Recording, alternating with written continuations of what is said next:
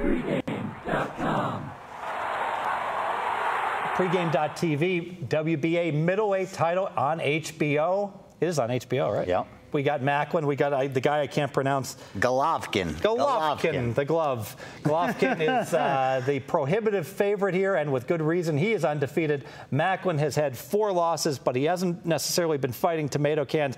And I actually went back and I saw a couple of his fights and prep for this, and I'm sure you've seen it. There was a fight in 2006 against Moore? Yeah. They just beat the living daylights out of each other. It was like Hagler. I'm so glad you brought that up. That was like tell me that it was one of the best fights ever. By far. And Macklin's been in a lot of those. And it's kind of like when I wrote my column this week in Gaming Today, I used kind of something we always used to say in Philadelphia. You know, Philly's a big boxing town. It's a big fight town.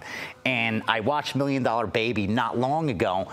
And, great movie. And heard that same, quote in that fight, in that movie. And it's, show me a boxer with heart, with just heart, and I'll show you a guy that's about to take a beating.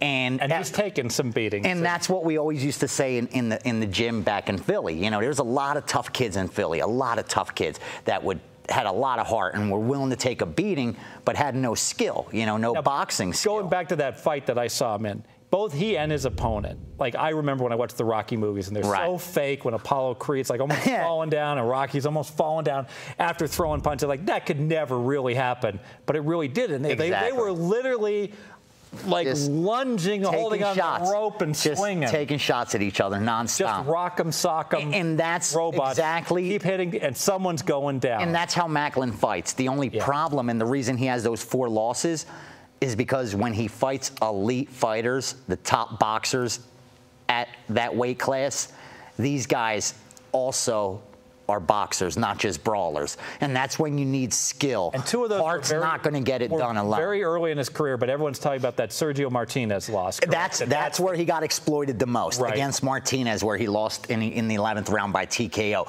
because he was systematically broken down. And you saw a guy with heart take exactly what I touched on at the start, a beating. Slowly but surely, he took a beating. And the word afterward was, he's got heart. He took Martinez all the way to the end. He was standing. He took a beating. We want to see him again. That's the kind of fan-friendly fighter. The only problem is guys like this, they only have a few of those fights left in them. And they start to drop earlier and earlier and earlier, sooner and sooner. All of a sudden, that 11th round TKO becomes an 8th round TKO, and then a 6th round TKO. And that's what happens as their career goes on. If I'm going to get beat on for 11 rounds and not make it and go the distance, why not drop early? Would it not be the logical conclusion? Let me just go in and throw haymakers for 3 rounds. Exactly. Especially, I would think, against an undefeated guy like Golovkin that it's been killing tomato cans, not tomato cans, but he pretty much he has. Yeah, he hasn't really fought anyone good. You're absolutely right. But he looks great. This is what I read up on him. I would think that this is a case where if this thing goes 8 rounds, 9 rounds, Macklin's going to be laying on the ground, and he's got to know that. And he's got to say, look, if this kid hasn't been hit real hard, let me go in and just go down swinging early. You did your homework, and it's true. This is the hardest puncher by far that Golovkin has faced to date. We don't know about his chin yet because it hasn't been tested. Yeah. But here's what I could tell you. Right now, this kid holds as a middleweight champion, which he is, he holds the boxing record for highest knockout percentage. Amongst all active fighters, all weight classes right now, he has the highest knockout percentage at 88%. So tomato cans or not, this kid could throw leather. More importantly, he's a 2003 Olympic silver medalist at middleweight. He's a 2002 world champion gold medalist. So he comes in with an extremely good amateur boxing pedigree. So this kid knows how to box, because in the amateurs, unlike the pros where you're wearing headgear and it's more about points than knocking out your opponent, you have to outbox. You have to have skill to acquire gold medals, silver medals like he did.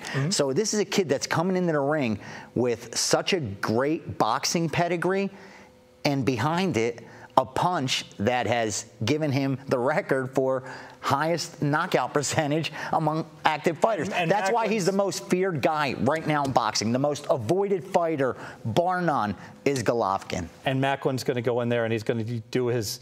The only way he really realistically can win is to walk into the belly of the beast and say, let me see what his chin's made of. Yes, I like it. Let's make it official. Let's do it. Macklin Golovkin, listen, this week, unlike last week where the challenger Broner walked in as a minus 1,500 favorite, this week Golovkin's a minus 1,000 favorite. Personally, I think it's warranted, unlike last week where I didn't think Broner was deserving of minus 1,500 price tag, and he won by split decision, which tells me he really wasn't a minus 1,500 favorite and never had Malinowski hurt at all. This week, Macklin should get hurt, and I do think Golovkin is worthy of minus 1,000. With that said, I'm not willing to lay that price. Instead, I'm going to look to go under. I think this fight's going to end a lot sooner than a lot of the writers are saying. A lot of guys think that Macklin having heart is going to go 10, 11, 12 rounds, possibly take this to a decision, take Golovkin into deep water, something no one's been able to do. He's going to test him. You keep hearing and reading about that. I tell you, that's not going to happen. This kid's been bred for this moment. At 31 years old, he has not really absorbed any punishment. This is Golovkin's coming out party. Look for him to finish Macklin nice and early and get that under for us. I'm going all over 5 rounds? Under. Yeah, if he lasts 5 rounds, 6. I give him. If I could find under 6 at a good plus, I'm all over it. I'm all over it. I know the first number I saw was like under 9 at really high vig, but obviously it gets adjusted. You know, I put 8 down, 7.5. I'm under that. Under. Excellent. Well, we go from talking about the most exciting sport. Some people think it's the most exciting sport. I don't know. To the Wimbledon. What are we going to do? It's Wimbledon. We're going to talk People tennis. want to hear it. VR has the winner of Wimbledon. He's been very good with these sort of things. I'm going to disagree with him, so we'll have a spirited discussion here. What do I know about tennis? But I just like controversy. How's your backhand? Stay with us at Badminton. Pregame.tv.